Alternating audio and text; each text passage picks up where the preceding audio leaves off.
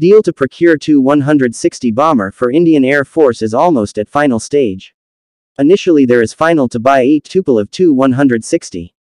Tu-160 is a supersonic heavy strategic bomber with variable sweep wing design.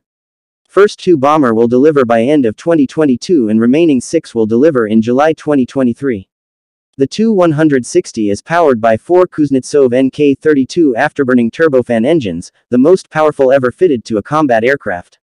Tu-160 was designed for reduced detectability to both radar and infrared signature. It is not a stealth aircraft.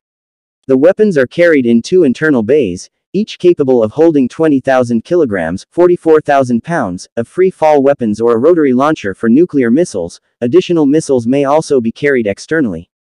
The aircraft's total weapons load capacity is 40,000 kilograms. Its primary role being a standoff missile platform, strategic missile carrier.